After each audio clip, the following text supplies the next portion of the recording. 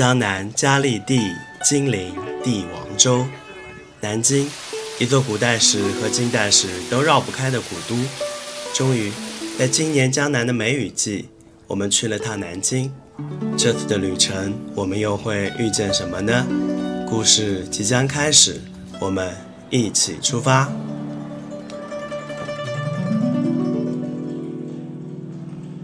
Hello， 大家好，欢迎来到大卡环游记，我是大卡，我是小桃，大家早上好呀。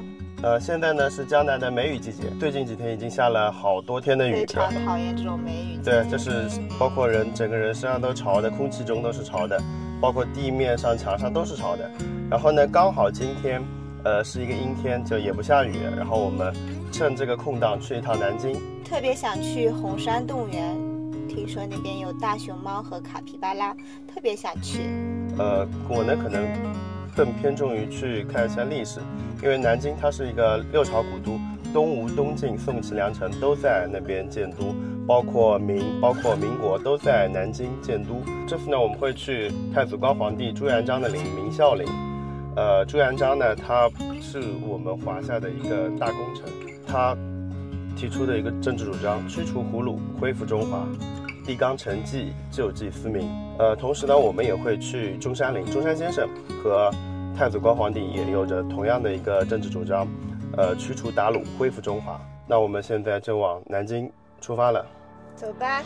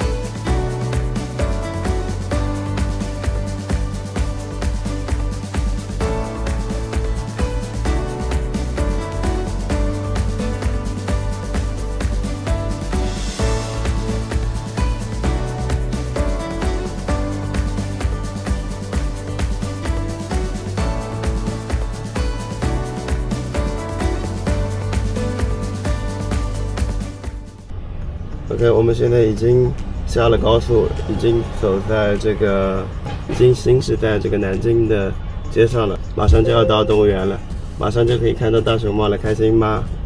开心呀！从来没有见过真实的大熊猫。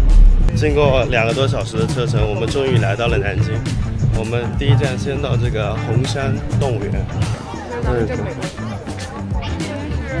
先拍个照。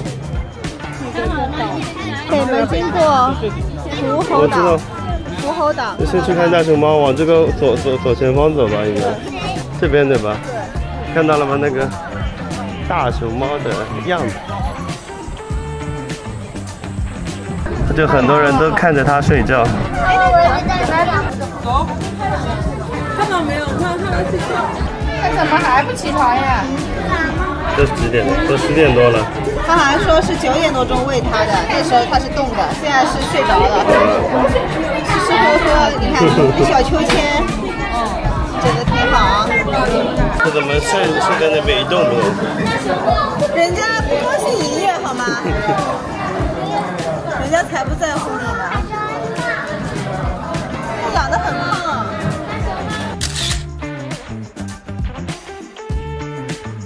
看看另外一只。躲在里面，都在睡觉，一直没有一只不在睡觉，没有一只不在睡觉，我服了。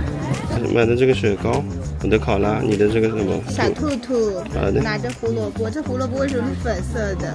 熊脚印，熊猫脚印，两个不一样的，你看。但其实熊猫它应该是叫猫熊，你知道吗？它这个房子都好大呀！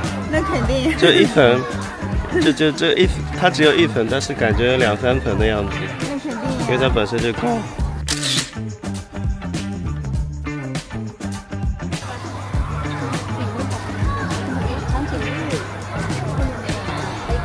也在树上睡觉了，这也睡也放大呀！我也说饿了必须去吃饭。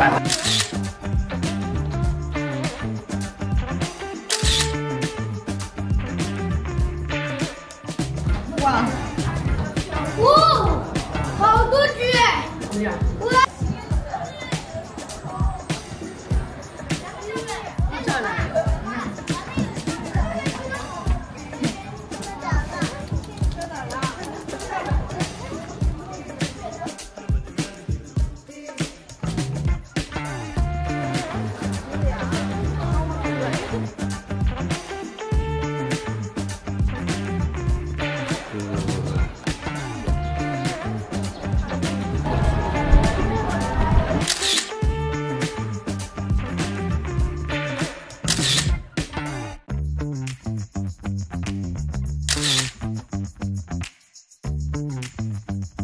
我们现在来到的是，南京在民国时期的一些历史风貌建筑。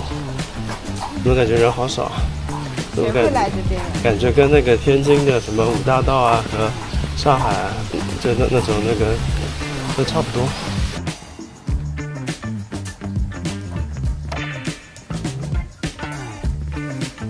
有没有感觉？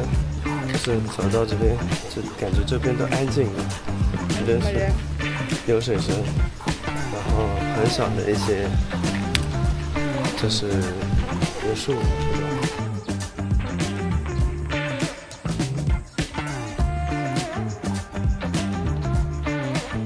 不知道它是这种改造过的，还是原本一直保留在这边的。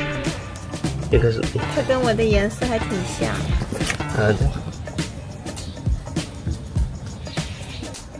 这个感觉好好看呀！对，我们现在去明孝陵，告别了大熊猫，我们也即将前往下一站。下一站，我们去拜谒明孝陵。